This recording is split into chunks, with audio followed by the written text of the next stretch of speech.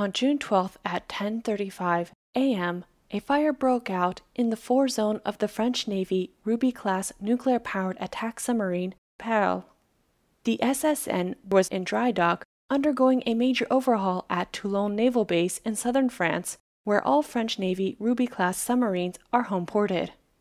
The blaze was put out at 12:50 a.m. the next day, after more than 14 hours of a fight that mobilized 100 firefighters and more than 150 sailors in support. There was no nuclear fuel on board, this having been removed as part of the technical shutdown. There were no weapons such as missiles or torpedoes, ammunition, and no batteries on board either. The damages sustained by Perle may be significant given the duration of the blaze.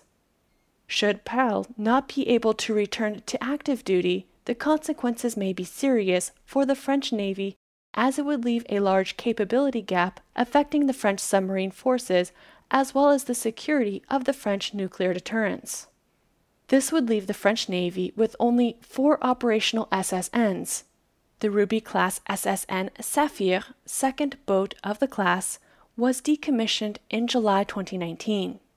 The next class of SSN, the first ship in class Submarine, which started sea trials recently, won't be fully operational until 2021. Following her inspection of the Perle, the French Minister of the Armed Forces said that most of the ship's equipment, such as sonars and combat systems, were not aboard and are therefore intact. She added that should the Perle be fixable, everything will be done to repair it. The U.S. Navy had a similar experience dealing with a fire aboard the Los Angeles-class submarine USS Miami in 2012. That fire, which was also during an overhaul, lasted 12 hours and caused so much damage that the boat had to be written off.